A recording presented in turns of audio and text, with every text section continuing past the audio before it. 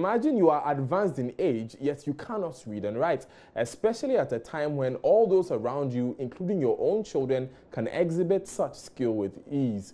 Will you take an offer to study under such circumstances, knowing the possible stigmatization that could come along with accepting the offer?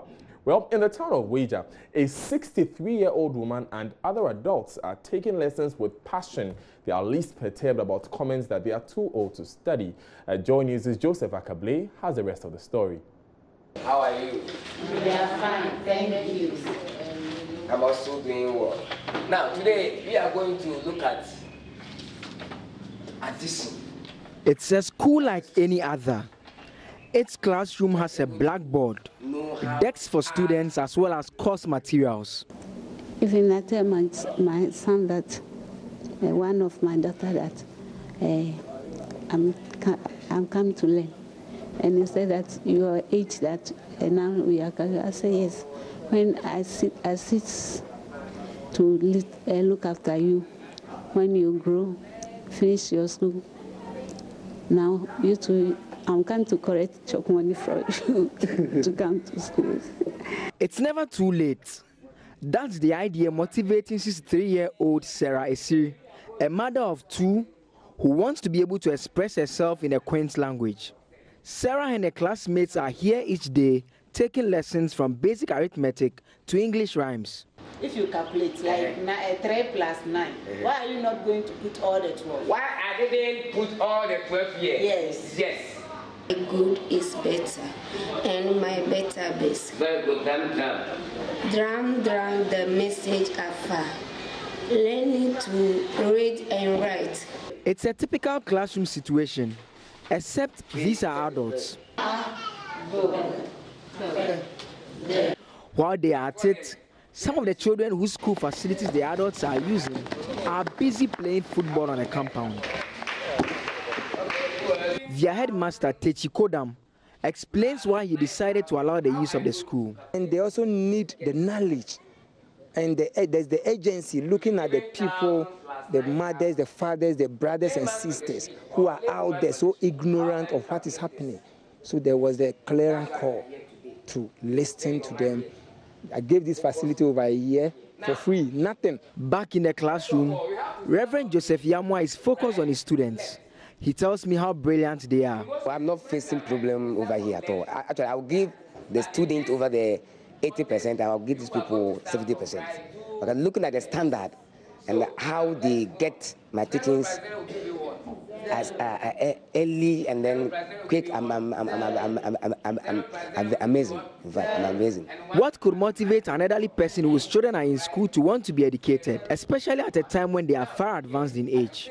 I just want to learn that to help them. There is a time I'm not feeling happy in the house. So if I come to the class, I feel happy. And I send I have 2 kids. One is a boy and one is a girl. They are all teachers. So I tell them that I want to happy myself. So, yes. But earlier you said that you used to attend school, but you stopped at JHS 1. Why did you stop? Oh, my father was dead. And my father and my mother was dead. So I just stayed with some people. But so far, how do you find the lessons here? What are you learning? Are you impressed with what you are learning? Oh, it's fine for me. That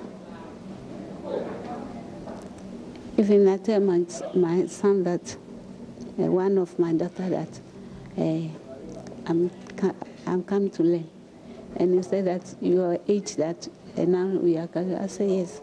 When I sit to look after you, when you grow, finish your school. Now you two, I'm coming to correct chop money for you to come to school. I'm happy because now even I can learn with my children now, so I'm happy for that. Are you able to assist them with their assignments when they bring them? Yes, even they help me too. Sometimes I help them. The first time you told your husband you were coming over for this kind of class, what was his reaction? Well, she was happy because my husband likes reading books, and even always she fights with me that I don't like reading books. So the moment I told him, he was happy about that because always in the evening, the time he would come from work, we were reading. I was doing my homework, the children too was doing their own, so he was happy about that. Okay. So I guess you can read a bit of what you have in front of you first. Okay. So, where is the bag? The bag is on the table. Where is the book? The book is on the bag. I need a pen. The pen is also inside the bag. Very interesting one there, reading bits and pieces of that passage and questions and answers in the book as well. Like you can guess, you're never too old to study, and there are these individuals here taking advantage of the opportunity being offered by Engage Now Africa to receive some education, hopefully to improve upon the understanding of the language. More importantly, not just about reading and writing, but some arithmetic, which is important and an integral aspect of everyday life, for which reason they have decided to take part in this. Reporting for Joy News from the Weija DAJHS, not the regular school, but the adult class. My name is Joseph Akable.